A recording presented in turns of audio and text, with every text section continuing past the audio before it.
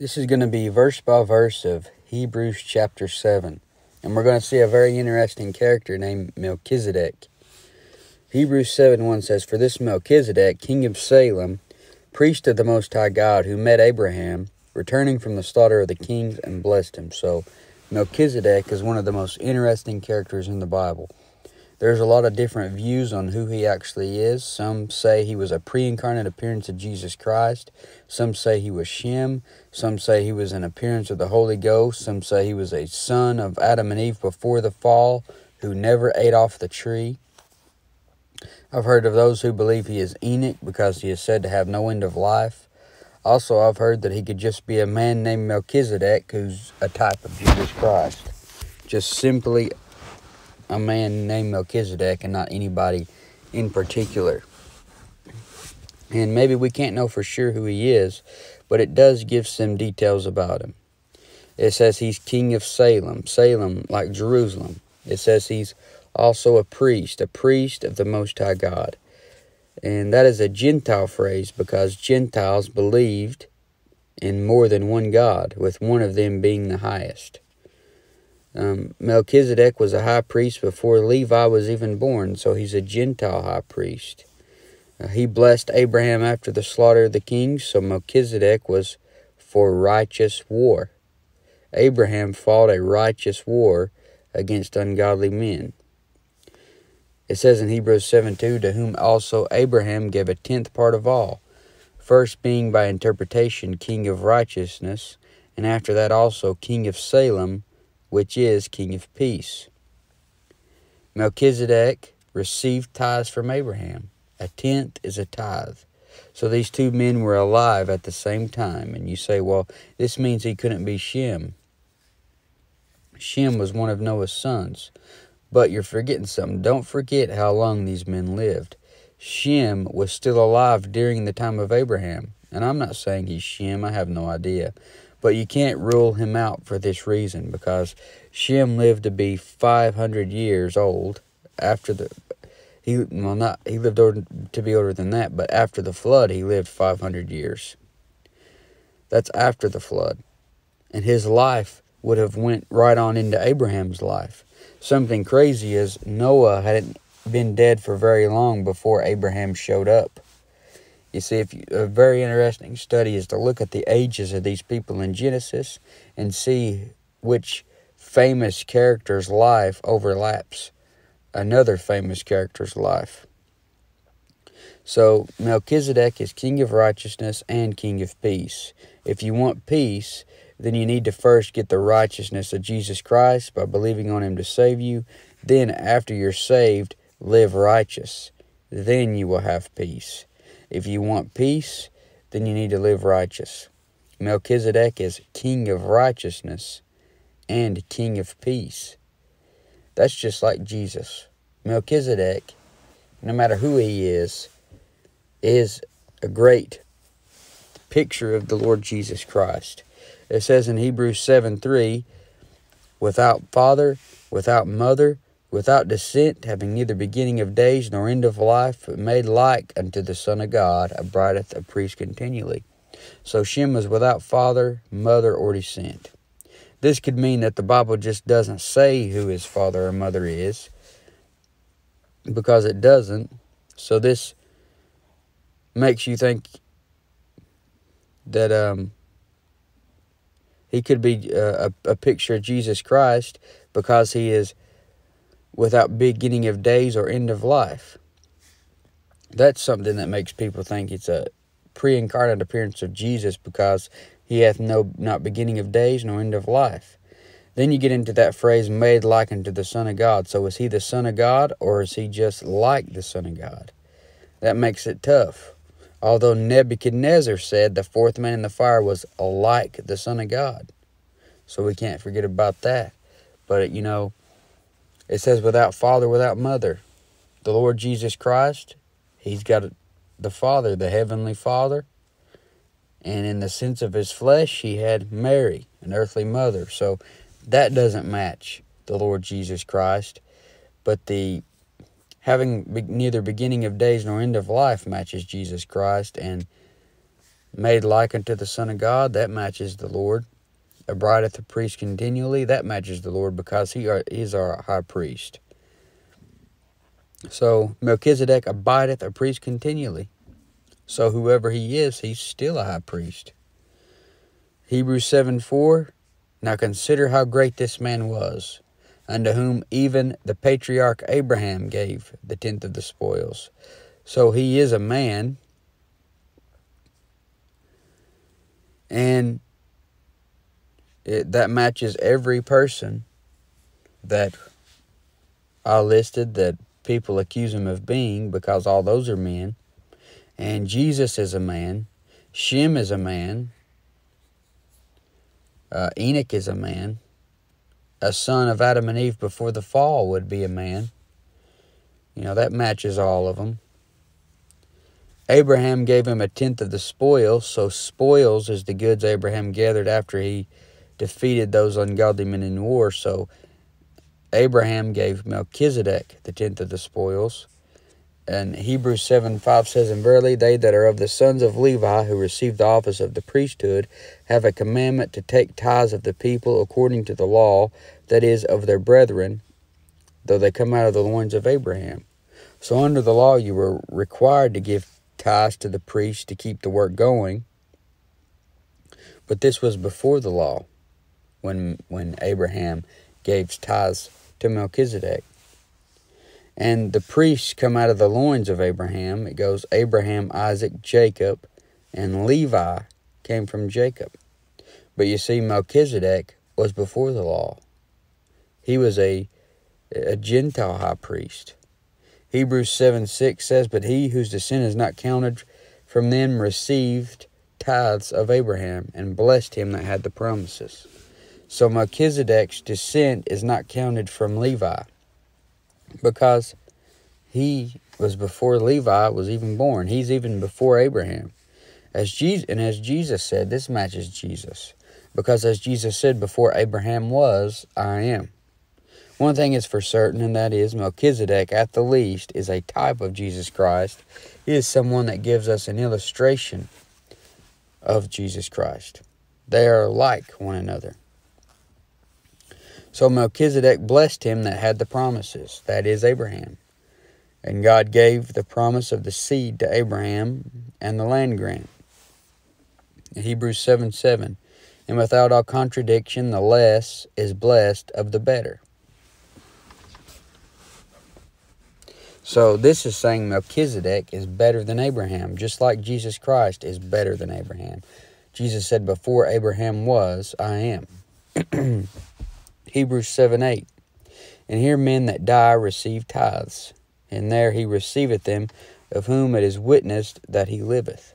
So the here men that die receive tithes refers to the Levitical priesthood, that was real mortal men who die, but Jesus Christ is a better priest who doesn't die. He lives forever. And verse 8 says, of whom it is witnessed that he liveth.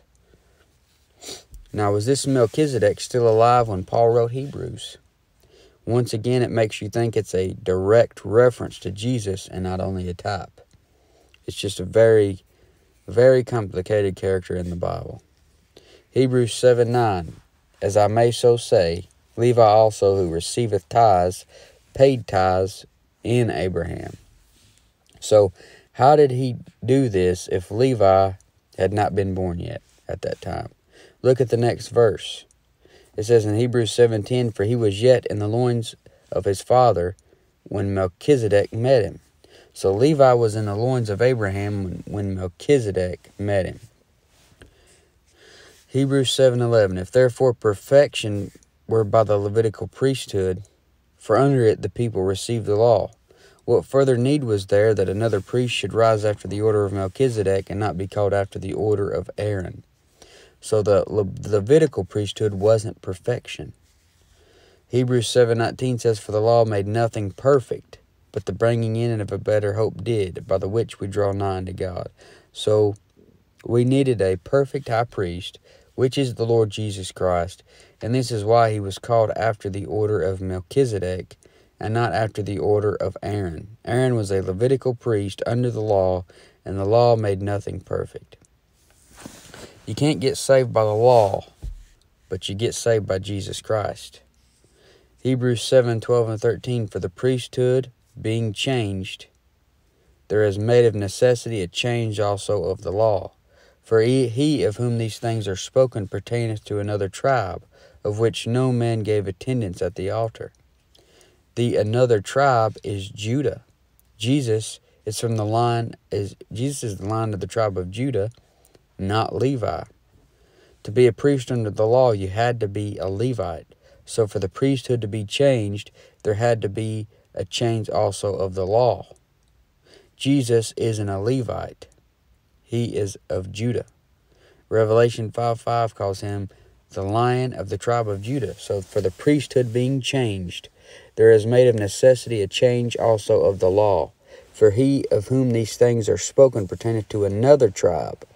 That would be Jesus from the tribe of Judah, of which no man gave attendance at the altar, because the priesthood was the Levites, not Judah.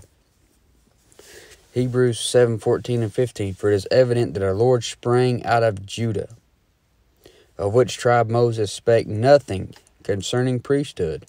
And it is yet far more evident for that after the similitude of Melchizedek there ariseth another priest. So Melchizedek was a better priesthood because he was before the law. So Jesus is after the similitude of him and not of Aaron. Hebrews 7:16 and 17, who was made, not after the law of a carnal commandment, but after the power of an endless life. For he testifieth, thou art a priest forever after the order of Melchizedek. So endless life and priest forever once again makes you think Melchizedek lives forever, making you think maybe it was a pre-incarnate appearance of Jesus. Hebrews 7:18, for there is verily a disannulling of the commandment going before for the weakness and unprofitableness thereof. So the law is weak and unprofitable. It dealt with flesh and blood sinners who weren't born again. The law couldn't get anyone eternal salvation. For there is verily a disannulling of the commandment going before for the weakness and unprofitableness thereof. The law is weak and unprofitable. Hebrews 7:19, for the law made nothing perfect. Nobody was ever saved by keeping the law, but the bringing in of a better hope did, by the which we draw nigh unto God. See, nobody ever kept the law 100%. There was always a breaking of the law. But when they broke it, they had those sacrifices. They would offer the prescribed sacrifice when they broke the law. And this gave them temporary forgiveness of sin. It never could take away their sin. So, but men in the Old Testament, they got to the heart of the earth when they died by keeping the law, offering the prescribed sacrifice when they broke it. And of course they had faith. Of course there was grace. Of course there was mercy involved from the Lord. But what would have happened if they didn't offer those sacrifices? That'd be the question to ask yourself. But the law is weak and unprofitable. We need the Lord Jesus Christ. The Old Testament saints never got to the third heaven without the blood of the Lord Jesus Christ being shed, because our hope is Jesus Christ. Titus 2:13 calls him our blessed hope. He's the bringing in of a better hope. Ephesians 2:13 says we are made nigh by the blood of Christ. Hebrews 7:20, and inasmuch as not without an oath he was made priest. So Jesus Christ was made priest by an oath. It wasn't hereditary. He was of Judah and not Levi. Levi is the priestly tribe. Judah wasn't. So, inasmuch as not without an oath, he was made priest. Hebrews 7:21, for those priests were made without an oath, that is, the Levitical priests. But this, Jesus, with an oath by him that said unto him, the Lord sware and will not repent, thou art a priest forever after the order of Melchizedek.